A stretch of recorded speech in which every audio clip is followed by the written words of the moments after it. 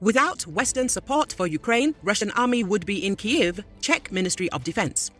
Czech Deputy Defense Minister Jan Jireš, during parliamentary debates, refuted claims that military assistance from Western partners hinders diplomatic and peaceful resolution of the conflict, according to Czech noviny.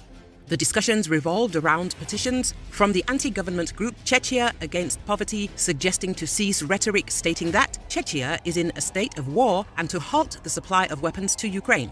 Representative of the association and chairman of the non-parliamentary party Right of Respect and Dignity, Jindřich Reichl, and other representatives of the political force emphasized the necessity of a diplomatic and peaceful resolution of the conflict. According to Reichl, statements claiming that Czechia is fighting for Ukraine do not correspond to reality. He called it a lie and pure manipulation. In response, Deputy Minister of Defense of Czechia, Jan Jireš, stated that the decision to end the war depends entirely on Russia and its president, Vladimir Putin.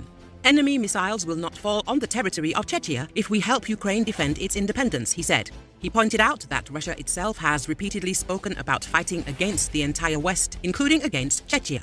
Undoubtedly, if we did not support Ukraine militarily from the very beginning, Czechia, Poland, almost all other European countries and other countries around the world, the Russian army would be in Kyiv today, or even Uzhhorod, said Jireš,